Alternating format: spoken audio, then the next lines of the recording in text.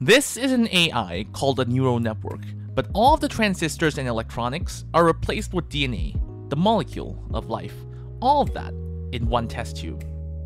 And by the end of this series, we're going to be connecting DNA neural networks to living cells. Imagine a world with programmable cells on board your body that can classify various diseases and create very optimized adaptations to them on the fly. Don't worry, this course is specifically made for computer scientists, so we'll start all the way from the most basic ATCGs you've learned about in high school to DNA logic gates, computing polynomials, connecting DNA computers to living cells and nanobots, and even a whole new paradigm of computation that involves using the three-dimensional properties and topology of DNA. So without further ado, let's get started. But before we even make AI using DNA, what sort of tools do we need to make just a traditional AI? Specifically, the type of AI we're going to be making is called a neural network. If you are already familiar with this type of AI, feel free to skip to the next section of the video, otherwise this will be a pretty good recap. This neural network is classifying symbols into their correct category. For example, these flame symbols should belong in the fire category. To us, this task is extremely trivial. I mean, they're both fire. But to a computer, all the pixel data are different. The type of stroke, the globs here and there, all look extremely different to a computer's eyes. So, we turn to biomimicry for an answer. Which is kind of funny because now we're trying to build this AI out of DNA. It's quite a full circle moment. Specifically, we're replicating a more simple version of the brain's network of neurons, hence the name neural network. The first layer is the pixel data of our image, and the last layer is the confidence level between 0 and 1 of what the network thinks the image is. The middle layers are what do the computation. Each neuron, like biological ones, can send and receive signals. For instance, the activation of this neuron should be based on the other two we see here. However, the activation of these two might not be equally important, so we assign a weight to both of these connections. We can also assign a threshold to make sure the activation we get isn't too low or too high. This is what we call a bias. And at the end, we want every neuron's activation to range between 0 and 1. So we use a function like a sigmoid to squish any input into this range. We can also compact every multiplication and addition operation into a matrix multiplication, where each neuron's activation is just the row of weights multiplied and summed by the column of activations from the previous layer, and then added to the bias and squish using the sigmoid.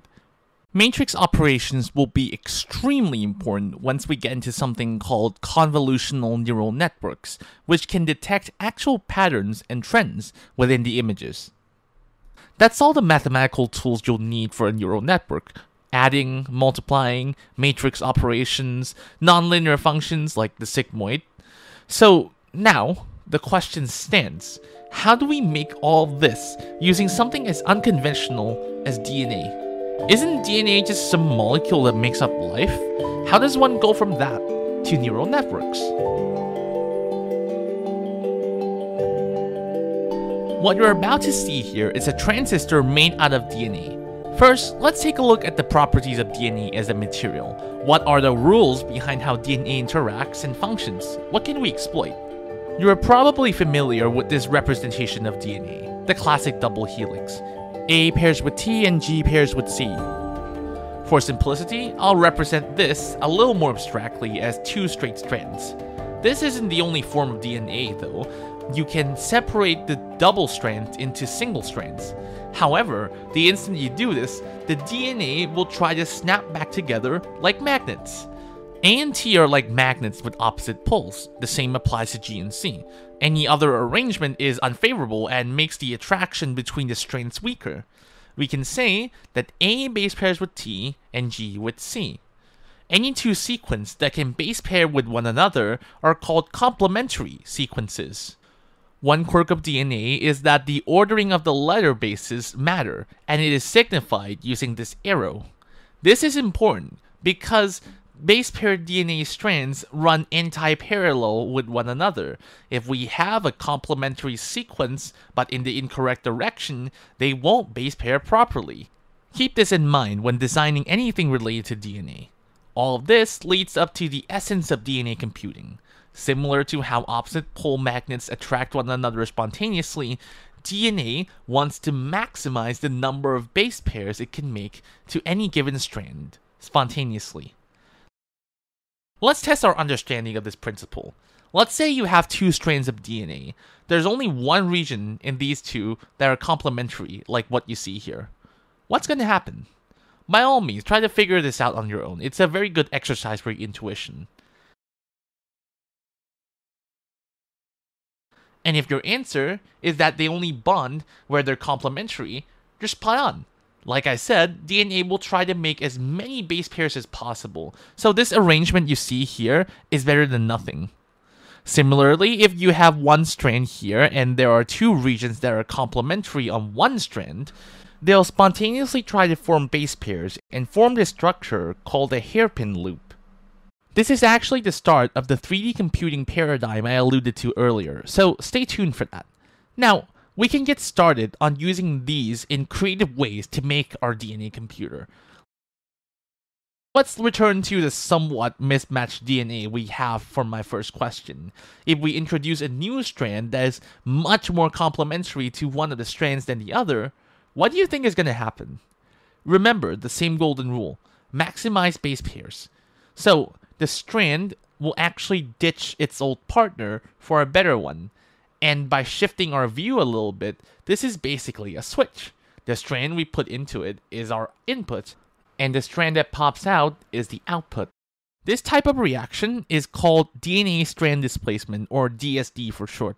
The part where the input DNA attaches first is called the toehold domain, and the displacing part is called, well, the displacement domain. And there you go, that's a basic buffer switch. But the transistor that we want isn't just a switch, right? It's a switch that only turns on based on a signal. Designing a transistor basically uses the same principles and ideas as the switch. The DNA will try to make as many base pairs as it can. We're going to have to be a little bit more clever because it needs both inputs to activate and not just either one of them. See these two sequences? You'll need both of them to make it send out an output, which is this strand at the end here. Let's explore this design. To push out the output, the logical answer might be to use the big one to push it out. If the big one tries to attach, it won't work, since the patterns don't fully match and it is happy the way it is. But when this yellow one attaches, it is a perfect match for its complement, so it will be taken out. As you can see, neither one is sufficient to send out the output. And with this yellow sequence, there are two complementary sequences in there, so it collapses into a hairpin. And once it does, that's when the other input can bind and displace the output. You need both to generate an output. This isn't just a transistor, it's also an AND gate. Of course, there are way more gates than an AND gate, so we'll explore more DNA logic gates in the next video. Now, I might have just said that this is an innocent digital AND gate, but it can act as a multiplier too. To understand how this works, let's take a look at a very simple reaction. A plus B makes AB, where AB is just one molecule. If there's 50 A and 20 B, you can make only 20 of AB, since if you run out of B, you can't physically make more of AB. Back to our AND gate, we can do the same. Add in 50 units of the input, and there will be 50 of the gates. And you can dump in however much of the other input you want. Let's just call this state high or 1. Then we'll be able to generate 50 of the output. This is 50 times 1 equals 50. We'll go into detail how to do math using DNA in its own video, but the upshot is that we can design circuits that can compute polynomials, and with polynomials, we can calculate any function we want, as most functions can be approximated using the Taylor series. Functions such as the sigmoid, our final piece of the puzzle. And there you have it, that's all the components you need for a neural network. But neural networks are huge, so you're going to need to know how to implement matrices into DNA. I'll show you the full numerical version in the following videos, but here's a Boolean version as a teaser. Let's make a small modification to the DNA strand displacement reaction I showed you earlier. We can chop up the toehold and displacement domains and add a linker. You need both pieces to activate the gate now. This way, we can make a clever system that can select which number targets which. And this ability is crucial for matrix multiplication. Let's strip down matrix multiplication down to its essence. You multiply the row and the column element-wise, and then sum them together. In Boolean terms, you AND these two pairs together, and then OR the result. These DNA will pair up only if the connectors are complementary. This represents an AND operation. If either one of these pairs are actually paired, it can interact with this gate to push out an output. This is the OR operation. So let's try multiplying this matrix with this vector for demonstration. And as you can see, the DNA results match that of the Boolean calculation. And that's it. That's a brief overview of how we can make all the components of a DNA computer. We went from exploiting the properties of DNA to create switches and transistors, and I gave you a glimpse of the arithmetic and logical prowess of these little molecules.